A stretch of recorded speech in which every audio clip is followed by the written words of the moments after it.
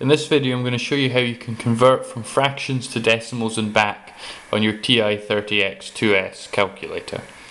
So let's say we're doing something like 1/2 plus, let's say, 1/4, 1/4.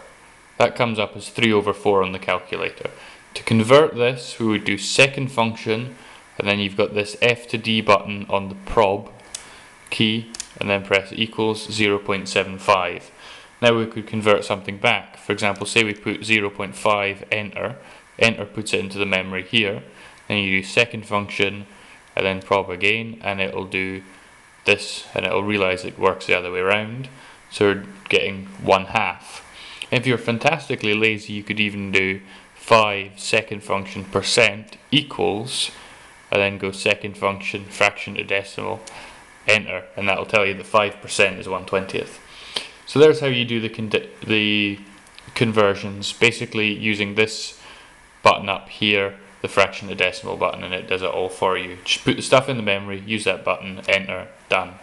Okay, hopefully this video has been helpful to you, and thank you for watching.